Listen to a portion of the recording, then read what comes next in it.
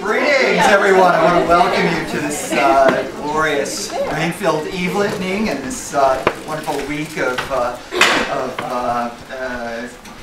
convocation. I'm here to introduce our talk tonight, which is sponsored by the History Department, the Office of Alumni Relations, and the Experimental College. And I'm Rusty Russell. I'm chair of the Joint Student and Faculty Board of the Experimental, or X-College, I guess because it's X-rated, this year. It's my great pleasure to introduce Saul Gittleman. Saul came to Tufts in 1964 as an assistant professor in the German department, and he became chair of the department 2 years later in 1966. As you know, he was provost of Tufts for 21 years, from 1981 until 2002, and served under 3 of our last university presidents.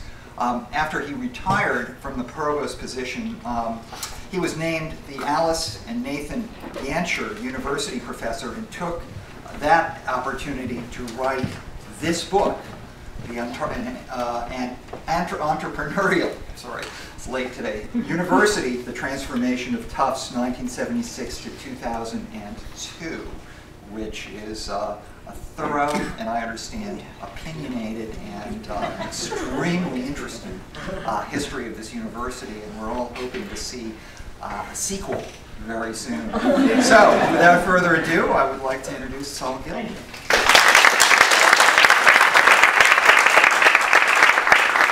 Very much. I'll try to get you back to the game as fast as I can.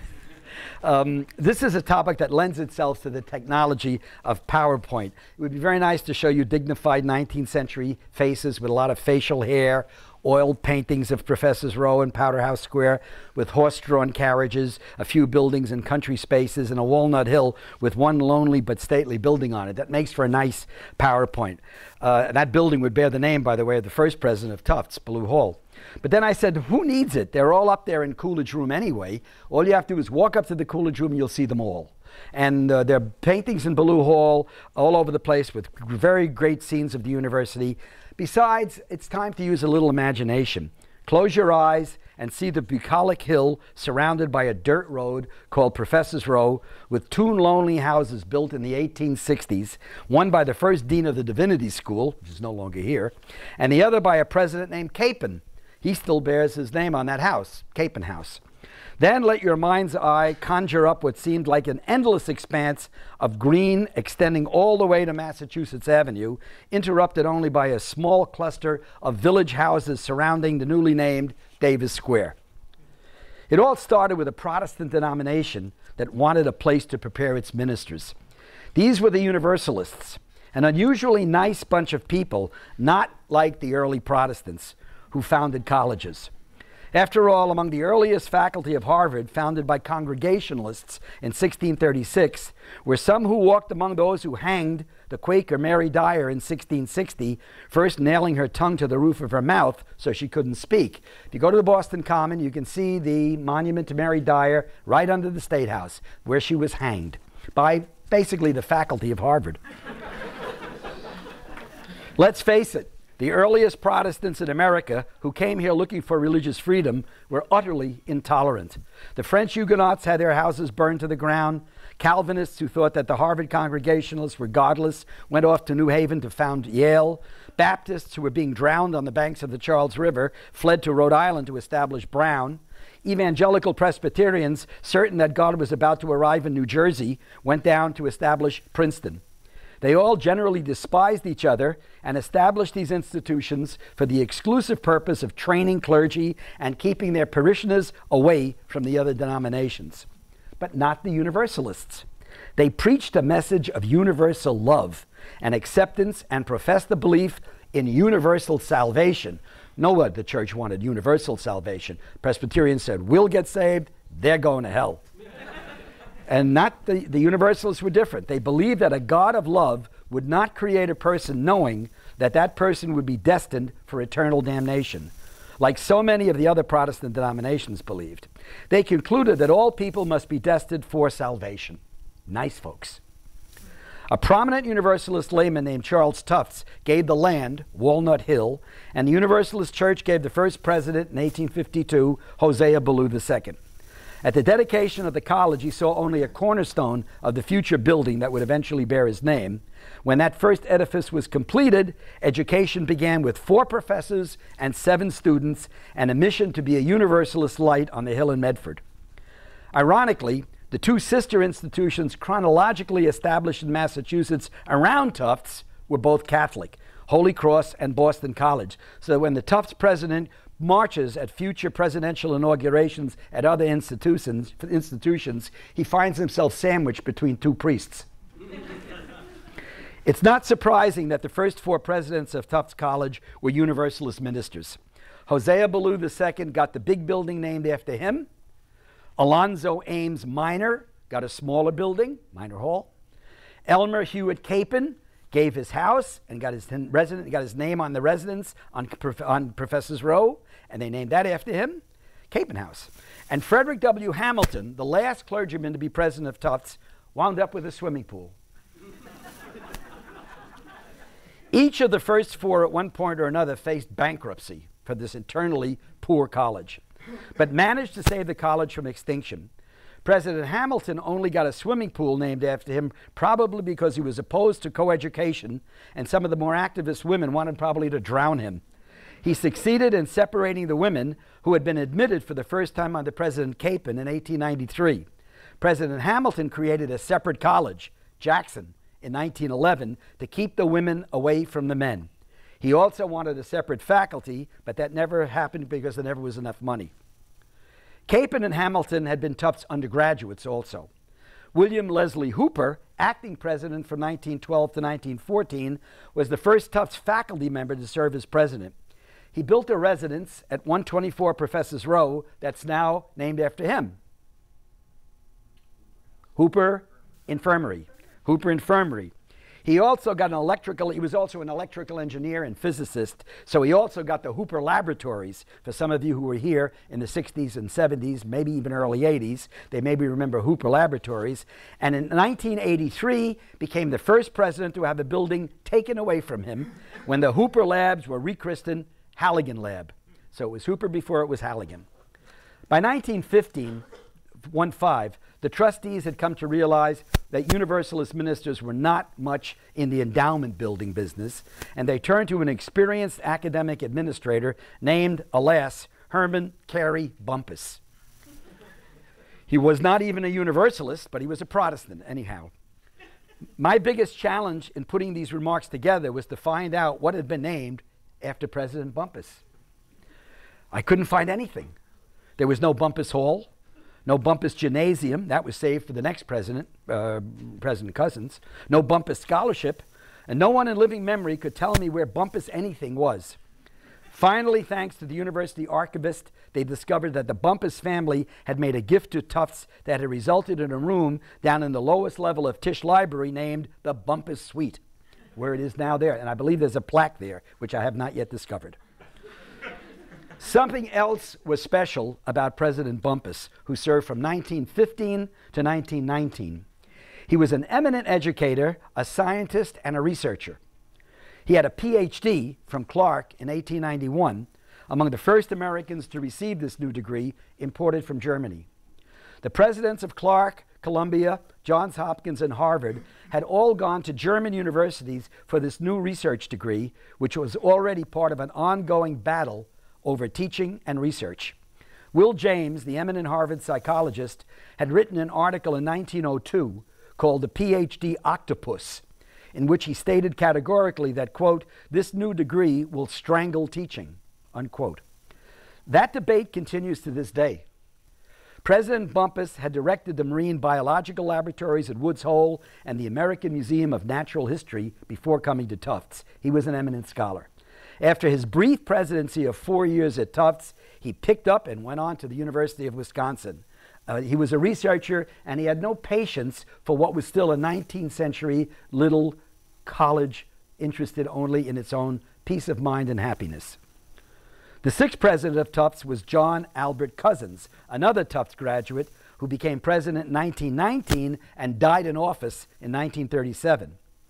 He presided over Tufts at the time when ethnic quotas became the unwritten law of New England higher education, and to a considerable respect, the law of the land. We've already talked a little bit about the earliest English immigrants and how they were treated by their fellow countrymen. Imagine how immigrants were treated if they really were different. Most of the English people who got hanged or were driven out were very much like the people who drove them out. I mean, Roger Williams and Anne Hutchinson were very much like the English people who got rid of them. But if you were really different, you were really in trouble. The Germans were called barbarians by Benjamin Franklin. He hated their language. He despised their habits. He despised everything about them.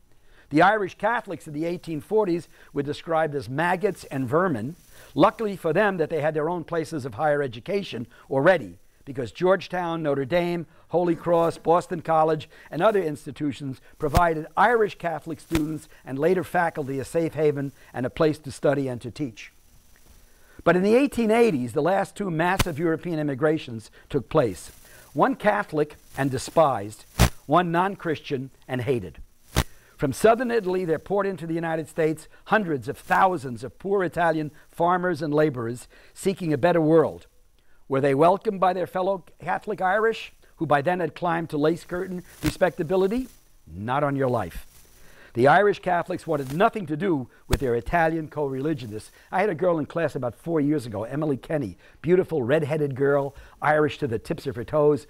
And I told her the story. She said, now I know why my grandmother won't even let a can of SpaghettiOs in the house. The Irish Catholics hated the Italians. And bring anybody home, bring a Jew home, but don't bring an Italian home as a date. It simply was the nature of what Freud called the narcissism of minor difference. They're all Catholic, but they managed to find a reason to hate each other anyway. There was a lot, occasional digressions. There was an article in the New York Times about 2 years ago, the European Union, there was an article in the European Union, and they asked a southern Italian peasant how he felt about the European Union. He said, the European Union, I hate the people in the next village. So it doesn't take a lot for people to get to hate each other, and the Protestants managed to do it, and the Catholics managed to do it. Freud was wrong on a lot of things, but on the narcissism of minor difference, he nailed something pretty well, I think. The Irish Catholic institutions of higher learning kept an eye on the number of Italian applicants, some of them headed for the elite institutions of New England.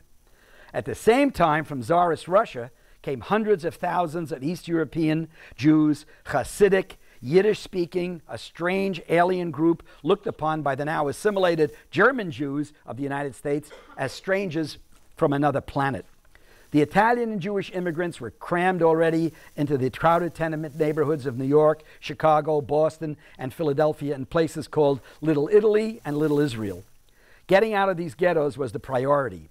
Some danced and sang their way out and wrote the Great American Songbook. Some shot their way out and became Murder Incorporated. Others were determined to fulfill the American dream of education and started banging on the doors of our hallowed institutions. They brought their energy, their ambition, and their ancestors' unique intellectual grammar. The Jews headed first to the more available state and city institutions. CCNY was nearly 60% Jewish by 1918. But they also set their sights on the elite schools. By the turn of the century, they were pushing out the Protestants.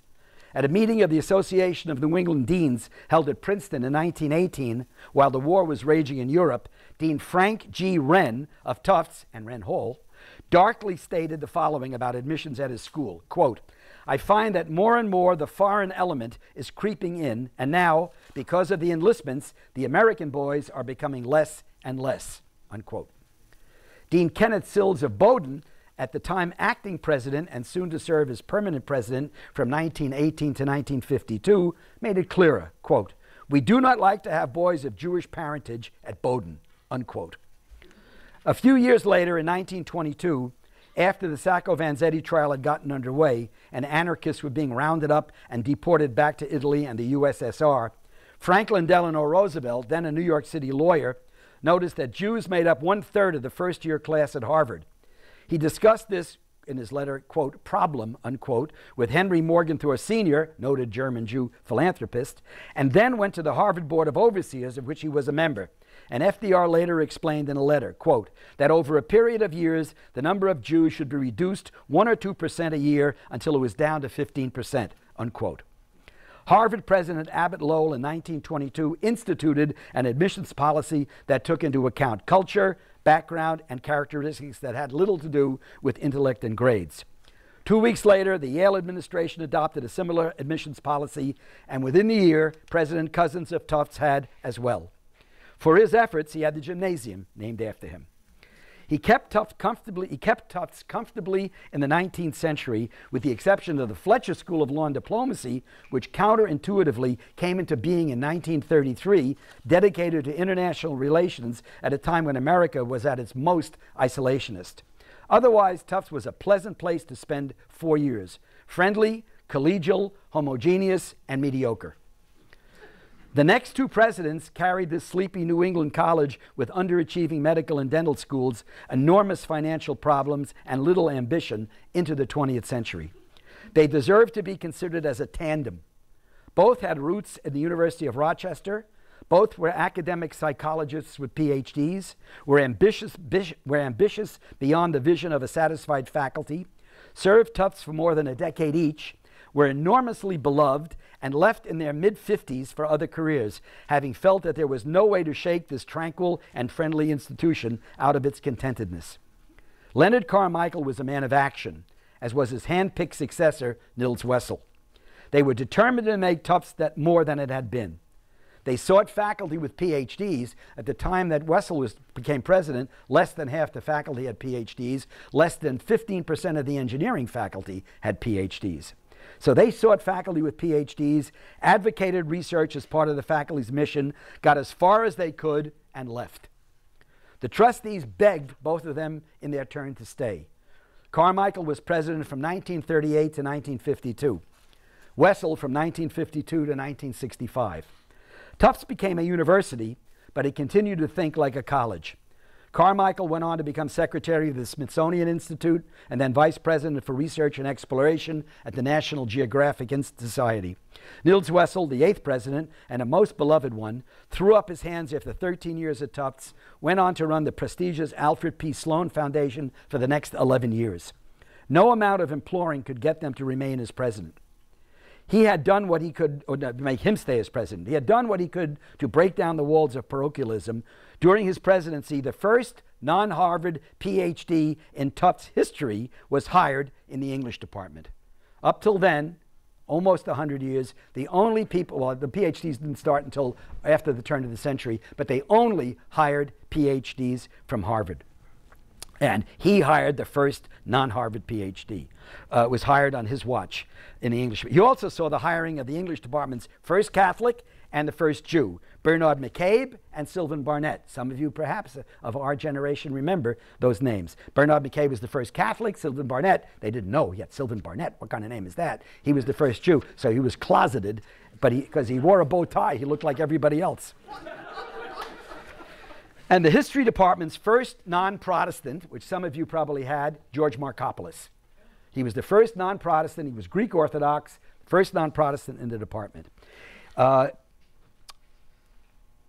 Nils Wessel went to the Commonwealth to change the charter of Tufts to move it from college to university. He instituted 22 new PhD programs, but with a library smaller than Bowdoin's and a senior faculty still reluctant to undertake research initiatives, there were limits to what Wessel could accomplish. He urged the creation of an experimental college to explore new ideas. And when he left in 1966, his hope was that his successor might build on these accomplishments. But that was not to be. The year was 1967, and Tufts had found its 9th president. Burton Hollowell had come from Wesleyan and looked forward to a productive tenure at Tufts. Instead, he got a whirlwind. No one anticipated the student rebellion of the late 1960s and the early 70s. Bert Hollowell, a decent and honorable economist from Cape Cod, had the university drop on his head. Besides having inherited budget deficits that left him financially crippled for his first years as president, building occupations, anti-war demonstrations, and anything else that angry students could blame on the university marred his presidency, until he threw in the towel in 1975, exhausted, Just 60 years old, Bert Hallowell went on to a successful career managing the Keystone Funds.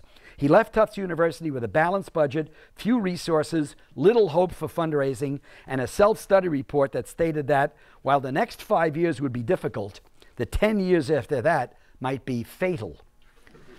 One local historian of higher education in Boston wrote that Tufts as an academic institution might no longer be viable. You can try to figure out what he meant by that, but that's what he wrote in a book called The Golden Age of Boston Higher Education. The professional schools were starving, the engineering college barely was accredited, and the undergraduate admissions were accepting 1 out of every 2 applicants. Tufts was in a spiral downward, and no one knew how to stop it. Then the gods smiled on Walnut Hill. Nothing in Tufts history had prepared the community for the arrival of Jean Mayer as the 10th president of Tufts University. One is not even sure that Jean Mayer was prepared for the arrival of Jean Mayer as the 10th president. Mayer was French-born, graduated from the Sorbonne, spent his youth fighting Nazis in his native France, came to America, got a PhD in physiology from Yale, and became one of America's leading academic nutritionalists, a field that was of little interest to mainstream medical doctors. He landed at Harvard School of Public Health, worked the hallways of Washington, D.C. to make nutrition policy, and wanted desperately to be president of a university in Boston that had a medical school. He wanted to get nutrition into the minds of the MDs. He had little hope at Harvard, so he tried Boston University. No sale. They selected John Silber when Jean Mayer was a candidate. They selected Silber instead. Then he tried Tufts. No go. They picked Bert Hallowell in 1967 when Mayer was a candidate there. Then Tufts came around again after Hallowell's resignation, and again he was rejected. The presidency of Tufts was offered to Harry Wolff, provost of the Johns Hopkins University, in 1976. Now, normally when a candidate stays in the pool until the final 3, he's serious. You expect one of those people is going to take the job. So when the offer was made to Wolff, all expectations were that he would accept. Well, instead he hesitated and 2 weeks later declined. Panicky trustees went to their second choice, but he had already taken another position. So out of desperation, they turned to their third choice, the Frenchman from Harvard. An emergency meeting was called at the Harvard Club in Boston with this last candidate standing and 3 Tufts trustees who, in some embarrassment, explained that they were offering Mayer the presidency even if he was the third choice. After a tense 10 seconds, Mayer leapt from his chair and yelled, "I'll do it!" Tufts University was about to begin the ride of a lifetime. By the time he retired 16 years later in 1992, he had transformed this institution. He had led 2 fundraising campaigns that had raised $400 million, an unheard of amount for the sleepy school with a history of not asking alumni for money. When he announced his first campaign, 3 trustees handed in their resignations immediately, left the board. They were not about to be asked for money, and they thought this guy was a madman. But he raised $400 million, but he also raised another $100 million of federal money for Tufts by going to the congressional delegation for help. President Mayer, as a nutritionalist, knew that the medical doctors and clinicians who ran the NIH study sections were not interested in wellness or prevention. They were interested in disease, and nutrition got short shrift. Mayer needed money. He found 2 young Washington, D.C. lobbyists named Schlossberg and Cassidy who had access to the Massachusetts congressional delegation. Mayer met with Tip O'Neill and Silvio Conti, told them that Massachusetts' older residents needed nutritional evaluation. O'Neill told the Department of Agriculture to put in their budget $10 million for a nutrition center at Tufts University. Agriculture said, "Why?" O'Neill said, "Do it and don't ask why." Those are quotes, unquotes. 30 years later, 2 MIT economists wrote the following in the National Bureau of Economic Working Papers. Quote, "The birth of academic earmarks can be traced to the 1970s when Jean Mayer, president of Tufts University, engaged 2 lobbyists to help secure funding for an aging and nutrition center," unquote. Jean Mayer had invented the academic pork barrel, the line item appropriation earmarked for one particular school. He got another $10 million for a veterinary school, and Tufts was on its way. In Mayer's second year as president, Admissions unexpectedly got 300 more acceptances than their model predicted. The university quickly rented the Sheraton Commander Hotel in Harvard Square, arranged for transportation, and the bumpy but always exciting ride of Jean Maillet's presidency had started. He made enemies, he made friends, he charmed some, infuriated others, but was never dull or predictable. He was one of a kind. In 1991, an exhausted board of trustees pushed him out.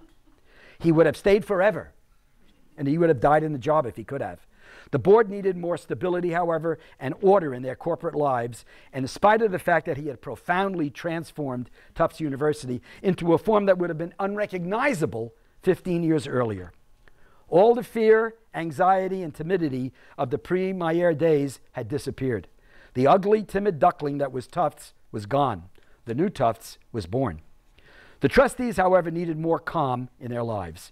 And for the first time in Tufts history, they found a president who had been a president. Every Tufts president that had come had never been a president anywhere else. Now they found a president because they wanted somebody with experience. And these are all trustee decisions, by the way. Trustees decide. The most important thing that the trustees do is select the president and get out of the way.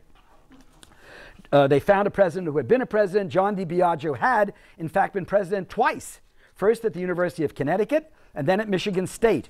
He was a dentist, a manager, an executive accustomed to order, delegation of authority, reasoned consensus decision-making, all things that Jean Maillet did not embrace. Maillet, reluctant to leave, was made chancellor of the university, a first ever for Tufts. But without his hand on the wheel of power, Jean Maillet could not function, and he died while chancellor on January 1st, 1993.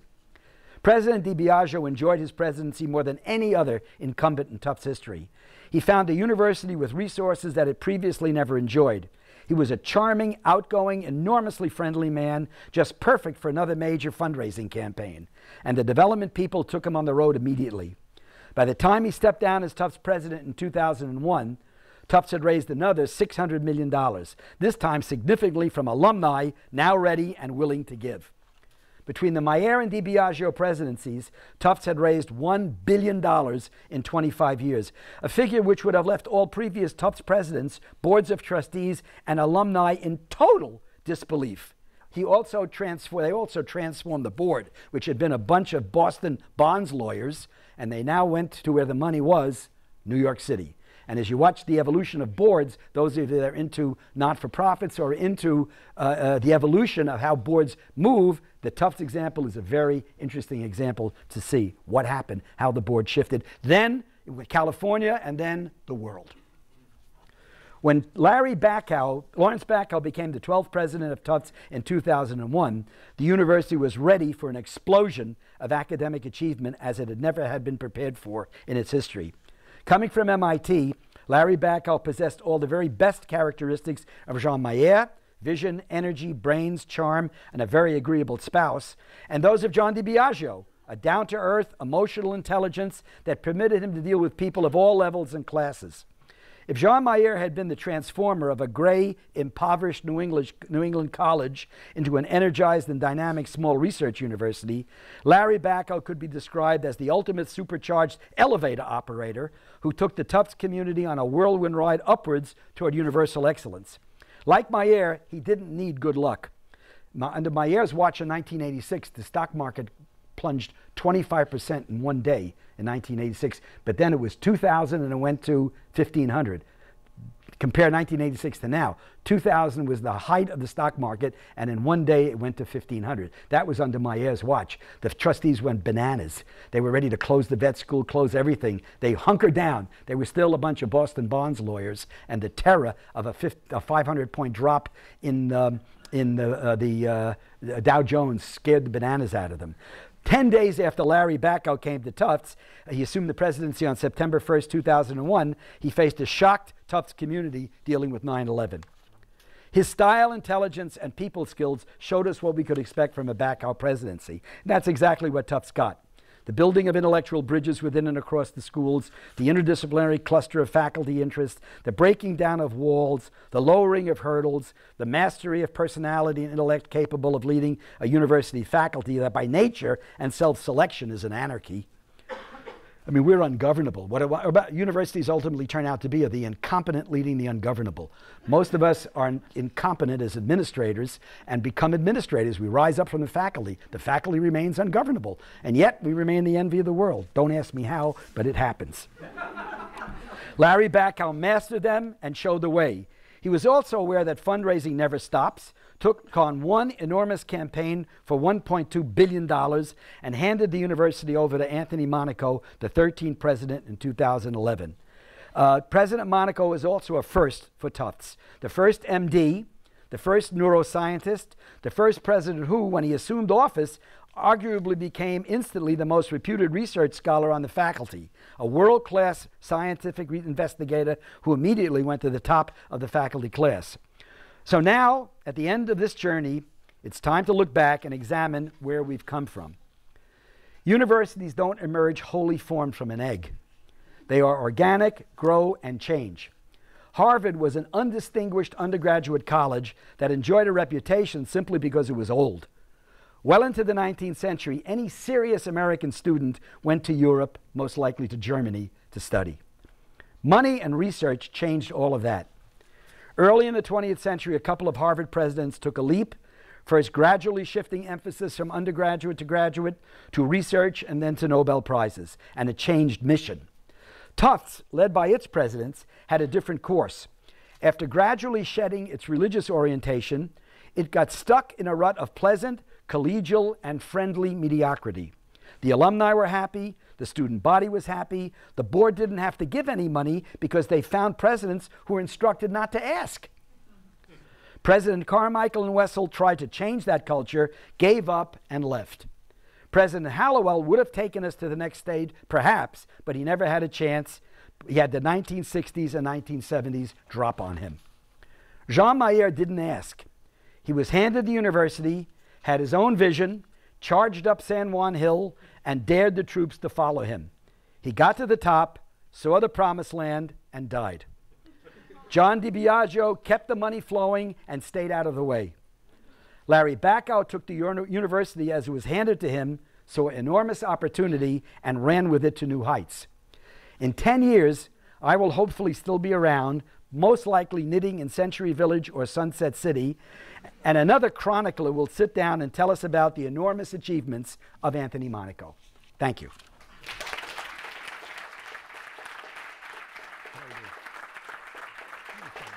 Okay. We have time for some questions. Till the first pitch, which is about any time you want. I'm not that interested in this World Series, but I'm curious anyway. But anyway, we're supposed to be here till 9 if you want to. But any questions or anything, any questions you have, or any observations, or any discussions or disagreements, or points you want to make? There are people here from all the generations. Your perceptions would be very interesting. How you saw life when you saw it. In 1978, 2 years into the Mayer presidency. they were building the computer science center in the back basement of Miller Hall. And they decided that it was okay to jackhammer through some ventilation channels, like starting at 7 in the morning, so that they could build air conditioning down there, I guess. And when students complained that they didn't think jackhammering was appropriate at 7 in the morning, his response was, "I was in the French Resistance and bombs and guns were going off all around us." Mayer, anytime you asked him a question, his answer was, "I killed Nazis with my bare hand." He was. In fact, the first time he met me, I said, President Mayer, Mr. Gittleman. He said, "Oh, you're chairman of the German department, are you not?" I said, "Yes, I am." He says, "You know, I fought Nazis all my life." I said, "Yes, President Mayer." I said, "But the French invented the word collaborateur." And he stopped for a second. He says, "Ah, you're right, you're right." We became friends. He never trusted me. Yes, please. So if Nils Wessel, he was so popular, Love. but he was trying to shake things up. How did those two things go together? Or don't you make enemies? He didn't break any eggs. Nils was really wonderful. Sweet man. I served 1 year with him. I think this is my 7th or 8th president. And Wessel was by the time I met Wessel, he was already fed up. And he could be a little bit brusque, but at a faculty meeting, he had come here as an assistant professor. He had been dean of students, then dean of the faculty. He had grown up with the whole faculty. He had a PhD, a decent scholar, and he was surrounded by a bunch of so he tried to bring in new people, but we didn't have the resources to bring in enough. So you could bring in a couple of new people and try to, but he couldn't change the nature of it. So then he took the PhD jump. He leaped into that cauldron, and the accrediting agencies laughed. They said, what are you doing, building 22 PhD programs? You have no faculty who do research, and you don't have any library. And Will Wessel said, I'm going to try to jumpstart it. So he kept trying to jumpstart, and he just gave up. And Carmichael also had that vision. They were two peas in a pod. Carmichael brought him from Rochester, fresh new PhD, doing some research. They brought him here as dean of students, assistant professor. So Wessel grew up at Tufts. His family, everybody knows his family. He died only a few years ago, but he was a much, much, much beloved. And we asked him, he said, what was the most important thing you did? We talked before he died. He said, the most important thing I did was the experimental college. He said that. Yeah. And then he said, my biggest failure was not finding a donor to name the library. So they had a name, the trustees named it the Wessel Library. Normally that would have gone to a donor, but they didn't have any donors. So they named it after Nils. And then they changed it when they got a donor. So he was the Hooper plus one. Hooper lost it to Halligan, and Wessel lost it to Tisch. But they put a plaque up. Please. I have to ask, in 1961, paid a grand total of $900 for the year? Yeah. What's happened? Oh, what's happened? The exponential explosion of costs at the university. You know, I'm not an economist, I can't tell you. But one of the points made about busting through Miller Hall basement to build computers. I mean, God only knows what the investment in technology has been over the last 50 years. You know, 1450 to 1500, one technology, movable type, changed the world. 1950 to 2000, this technological explosion must have cost billions in American universities. So that's been one. I mean, must have 300 new people working at Tufts in IT. I didn't even know what IT meant until I got rid of my Smith Corona portable typewriter. I typed my first book on a Smith Corona portable typewriter. I walk around with my PhD dissertation to show the graduate students what carbon paper is. You know, we just got into a different world. The university knowledge simply exploded. Along with that explosion, exploded costs. Now, you know, we also get to look a little bit like the Nevele or the Concord. It used to be 4 broken chairs and a broken bridge table for furniture. Now the kids want this. BU has alternative costs, charges. You want a real fancy place? You can pay this much. We won't do that. The idea of having differential costs for undergraduate housing, many of the universities are doing this now. And so we're in a tight, interesting phase of higher education. Still, though, 60% of American students go to universities where the tuition is $6,000 a year or less. The state system is, if we don't kill it, is still a bargain. 1,500 community colleges, you can still manage it. Then you got other people who are saying we have too many people going to college. I don't buy that, but you know, it's still we haven't solved it. We don't do well on social policy. We don't do well on national policy, and we got these costs going off the charts. I don't know what the answer is. I know I can identify how it happened. I mean, I came to Tufts teaching 4 courses a semester. Then my load was reduced to 2. Then it was reduced to 1. And so, but those things, the trade-off for that is we have a research-oriented faculty. We haven't changed our mission that much. We're still a teaching university where everybody does research. But we give about 135 PhDs a year now. Berkeley gives 900, UCLA gives 800, Harvard gives 700, MIT gives 700. The definition of a research university is what happens when the graduate students go on strike. They close it. They do 50 to 75% of all the grading and 25 to 50% of all the teaching. That's not our model. We are a different model. We're Georgetown without crucifixes. We're Dartmouth, not in the boonies. Brown is the other close one to pea in the pod. So there's a different model. Lots of different universities have different models. Our model is one that still will be expensive, but we're not going to invest the amount of money in research that a school that has a faculty that only wants to win the Nobel Prize. And that's what many schools want. We had one Nobel Prize winner here. Who is it? No. Alan Cormack, professor of physics, got the Nobel Prize in 1980 for in medicine for writing on the back of an envelope the mathematical calculation for three-dimensional tomography. Without his formula, we don't have CAT scan. That's basic research. He had a master's degree from the University of Kenya. White man, PhD, master's degree. He did the calculation. Somebody started using that calculation. The next thing you know, you had three-dimensional CAT scan, tomography, all of those three-dimensional machines that we have now. Alan Cormack. So he won the Nobel Prize by accident. Again, but somebody reset. But we don't make the kind of investment. And yet, you're absolutely right. I don't have an answer. I don't have an answer. All I know is American higher education is pretty darn good. And when they say we no longer have everybody in our rear view window, I don't know who's ever going to catch us in our lifetimes. Maybe China and Japan, China or India someday, but right now the University of Calcutta is 400,000 students, and we are still the envy of the world. Our model is an interesting model, the Tufts model.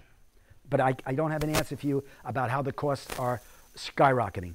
One of my colleagues, my dearest friend Dan Ungen in the economics department, some of you know, had a method. He used to say it's the Chevrolet factor. Tuition should be the exact same cost as a four-door Impala. Now, I don't know where we are with that. I think he That was the only problem difference was you paid every year. Yeah, but at least he said that at least shows you that something's under control. But it wasn't. Peter, excuse me, had your hand up. Oh, sorry, I saw your hand up. Anybody else? Please. Moises? What are some of the main items that you think should be in the agenda for the... You asking me? Yeah. I'm talking about presidents who are dead. Don't ask me what's in the agenda. What are you talking about? I have no agenda. From Bacow to Monaco, like what's coming up? What's next? I don't know. I have no idea. It's the vision of the president. Okay, so you know, whatever the president's vision is, he has maybe something that he has in his mind that he may share, or there may be, like Mayer didn't share. Mayer announced at his inauguration, he announced that we're going to have a vet school. There wasn't a trustee who knew this. He announced it at his inauguration. He announced it at the inauguration. It was indoor because it was rainy. It was in the gym. And he announced we're going to have a vet school. Trustees are looking around. Who is this guy? They almost fired him after 3 years. They almost got rid of him. And a few trustees said, this has got to be the future. We got to hang with this guy. So they started taking votes of no confidence in Mayer. And they took a couple, but the chairman of the board refused to count them. And he took over. But Mayer's vision was not anything that anybody else knew about. So can I ask you one more question? Yeah. It's kind of related. So what were the main items in Larry Bacow's agenda? I think Larry always said to me when he talked to the faculty, he saw research at the confluence of disciplines, not in here where the disciplines started. He was interested in clustering faculty and getting people to do more interdisciplinary work, cross campuses, make the silos thinner and the hurdles lower. How do you turn this into a university? Faculty are by nature, you know, they do some interdisciplinary work, but they like the department structure. And we tend to stay in departments and interdisciplinary journals. So I think Larry had a vision of making that. Also wanted to upgrade the medical to the health sciences. We built some buildings down there. We have more to go. And he wanted to make financial aid the centerpiece of his thing. We were need blind for 2 years before the crash. And so he was interested in students. You know, he was provost at MIT, chancellor at MIT, and it was on his watch that that kid walked into the river and drowned. Scott Kruger, I think his name was. That scarred by Larry. Larry was so focused on students. And that was, I mean, so he didn't want drinking, he wanted to get kids into college who otherwise didn't have an opportunity. But he was focused on research, he was tenurable. It's another interesting thing. Look at the faculty, look at the presidents, and you ask yourself the question, which one was tenurable? Which one would have gotten tenure at the time? Well, we only have tenure since 1950, 55. I got, and we only had peer review since 1968. The dean gave me tenure by putting his hands on my head. I got tenure in 1966 by the dean saying, poof, you have tenure. No peer review, no outside review, no nothing. That was 1966. I had written one article, and I had a book manuscript out, ready to go. I was considered a hotshot. You know, that's the way it was in '66. Then we got peer review, and things changed. But you know, you look at presidents of universities and ask which one was tenurable. Jean Mayer did not have tenure at Tufts. No department gave him tenure. Biology didn't give him tenure. The medical school wanted nothing to do with him. I was provost. They said, please close his office down here. We don't want him around. With the chairman of the Department of Physiology, I met him downtown. We looked at the skeleton of the Human Research Center at 711 Washington Street that Mayer got the $10 million for.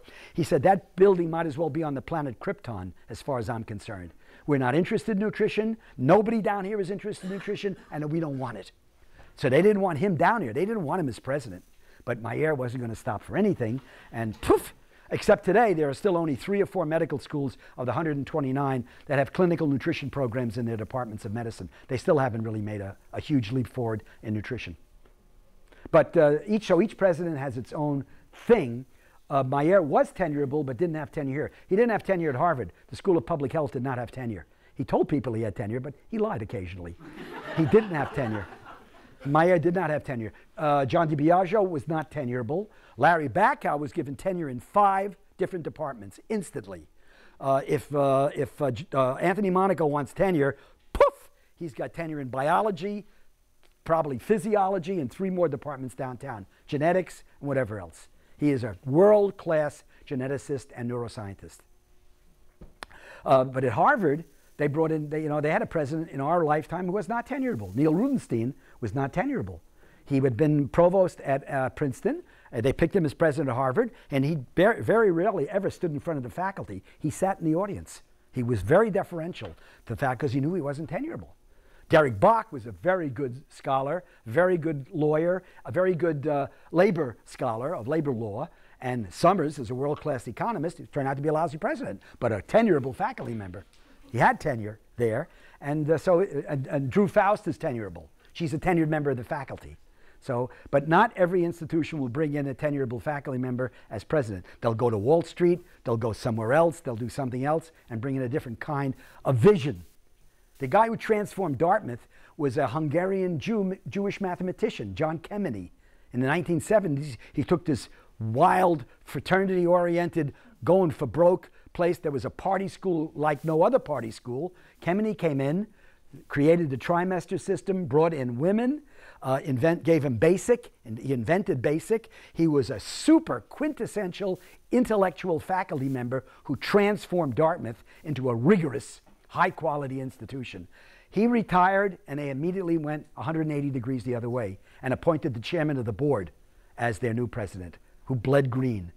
He was Dartmouth through and through. He had a terrible presidency because the faculty wanted no part of him, and they ignored him, and after 5 years he quit. But so how the faculty, our presidents are, and what their visions are interesting. Please. You talked about the change of Tufts from this sleepy collegial school. Friendly, very friendly. Yeah, to this prestigious university it is today. And A little less friendly.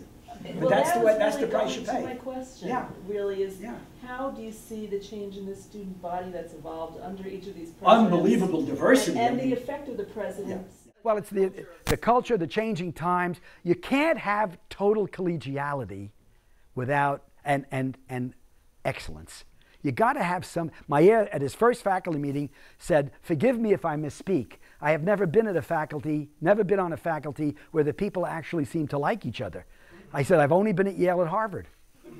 He said that at his first faculty meeting. Mayer brought just the right amount of elbow and vinegar to the equation, to the calculus, and made a couple of daring and nasty occasional, but made sure he stayed civil. But the faculty changed dramatically in the last 30 or 40 years. New kinds of people were coming in. A different intellectual grammar was coming. So that you got argument, you got debate, you got rage, you got Afghanistan in higher education.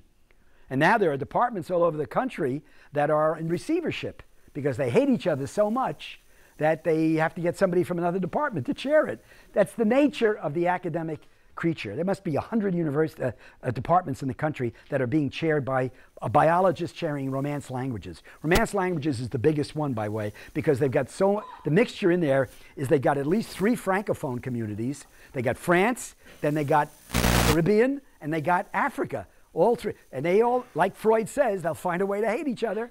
The Spaniards have what? Iberia, Caribbean, South America. They managed to find ways to hate each other. French, Spanish, throw Portuguese and Italian in, you really got a stew, and they can get to hate each other. I mean, look, biology, 30 years ago, they broke down over big animal, little animal. And they divided into 2 departments. They couldn't stand dealing with each other because some people, what was coming in, just the molecular level people wanted nothing to do. What's a miracle is that the physicists have stayed together. The physicists who do what? Atoms and the universe, and they stay together. Please. I'm from the medical school, so I kind of have a... Which department? No, I raised money for the medical school. But at any rate, one of the things we're proud of, and I think what made the medical school in the 40s and 50s, was the growth of the faculty from Europe at that time. I mean, without that, I mean, it's a very proud part of our history. And all of our alumni from the 67, they're all talking about those people who came. Is there anything that's true like that here on the Medford campus that sort of infused? Not to the same extent. I mean, I know down there, the accents in the dental school and medical school in the 40s, 50s, they were really remarkable. And Meyer immediately gravitated to them. He found his deepest friendships in the dental school. Helmi Fogels from Latvia, all the Greeks who, I mean, what joined them all together? They all fought the Nazis. And so they all fought the Germans. That bind them all together. The medical school made it. Medical school also got sanctioned officially by the AAMC for letting in too many Catholics and Jews. They were sanctioned. There was an official letter of sanction from them. It's in Ludmilla's book. He says Tufts and Georgetown were the 2 schools that got nailed for letting in too many of the others. Who did the sanctioning? The AAMC, the Association of Medical Colleges. Yeah, they do the accrediting agency. But it was the Europeans coming in, the refugees. Here we got some. George Halm came to history and then went to economics and then went to Fletcher.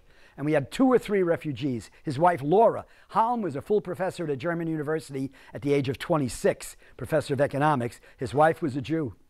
So he left, took Laura with him. She became a lecturer in the German department, but he went to Fletcher eventually. But we didn't get a lot. We were the medical school, the arts and sciences was still pretty parochial. I mean, in the 40s and 50s, as I said, the first Protestant is still alive, my friend George Markopoulos in the history department. History and English were the 2 bastions. They didn't want to have this intellectual grammar that was coming from pushy people. And pushy, what they called, one of the presidents of the American Historical Society called urban-bred scholars. Urban-bred scholars equaled what? Jews and Catholics. They were urban-bred, and he talked about them as we have too many urban-bred. President Breitenbaugh said that. So, but the medical school was desperate. They had nothing. I mean, Flexner had said in 1912 or 13, close it. He told when the Flexner report came out in 1910 or 12 or 13, they were looking at American medical schools. Many of them were like barbershops. He looked at Tufts and he said, close it. It shouldn't stay open. But they kept it open. And then they got the 30s and the 40s, the refugees coming in, made it happen, and it was remarkable how it all happened. Some of those guys, the hospital they built, they were remarkable people and became deans and kept the place going, kept it alive. And the thing that makes the medical school special, you'll talk to any student who will say, besides the Chinese food down there, it's the friendliness of the faculty. What really makes it go, there they kept their civility, even though, you know, you get the same kind of politics. The Department of Medicine, they call the cardiologist the third rail. If you touch him, you die. So that you can get internal squabbles in departments, any school, in any discipline. But the medical school, from the student point of view, they love the faculty. They love the teaching. They just think they're terrific people. Cardiac surgeons. Cardiac surgeons. Touch them, you die. Third rail. So, thank you. very Anybody want to schmooze? I'll stick around. much. Well, that's what I'm here to. Okay, thank you. Thank you, thank you.